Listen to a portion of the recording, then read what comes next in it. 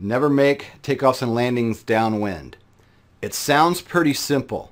I went to a specialized school out in New Hampshire to become a Enstrom turbine instructor, and that was back 6 or 8 years ago, whenever it was.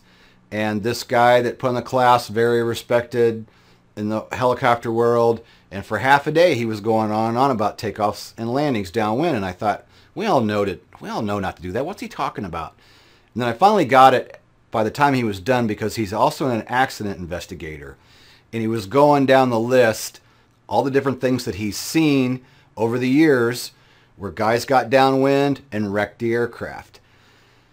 So it really is a big deal. You can have the best intentions, and maybe you thought you knew where the wind was at, and maybe in an hour flying around the pattern, you quit checking the windsock, and that wind changed on you.